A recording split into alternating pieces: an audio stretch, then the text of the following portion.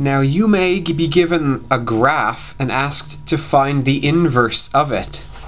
Here's a graph. Let's find the inverse of it. You're going to list any of the points that you see on the graph. Then you're going to switch the x and the y in each of those points. Plot those new points and draw your curve through it. Let's see what we can do. Here's a parabola. Are there any points on the parabola that we can see? Well, I see one here at -5 and 2. I see another one here at -4 and -3. I see one at -3, -6. I see one at -2, -7. I see one at -1, -6. I see one at 0, -3. And I see one at 1, 2.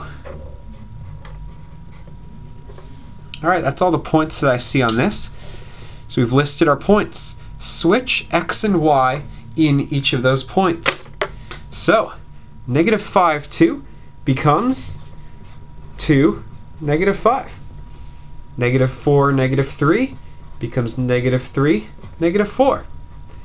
This becomes -6, -3. This becomes -7, -2. This becomes -6, -1. This becomes -3, 0.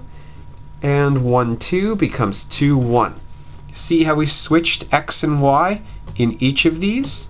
That's how you do it. Then plot each of these new points on your graph.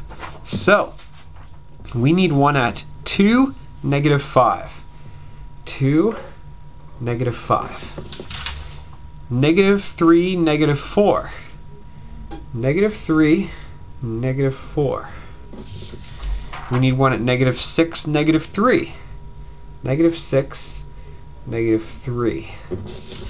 We need one at -7, -2. -7, -2. -6, -1. -6, -1. -3, 0.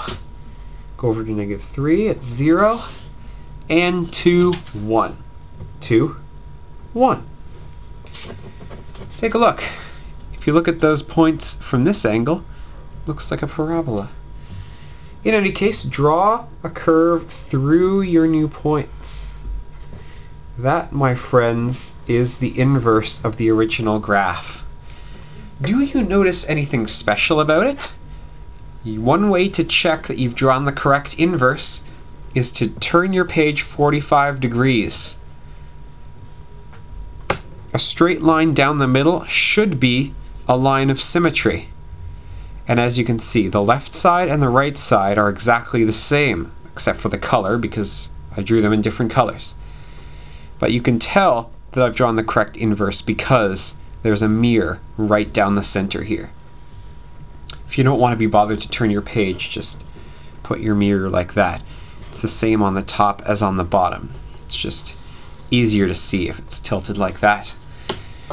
And that is your 3-step process to draw the inverse of any graph.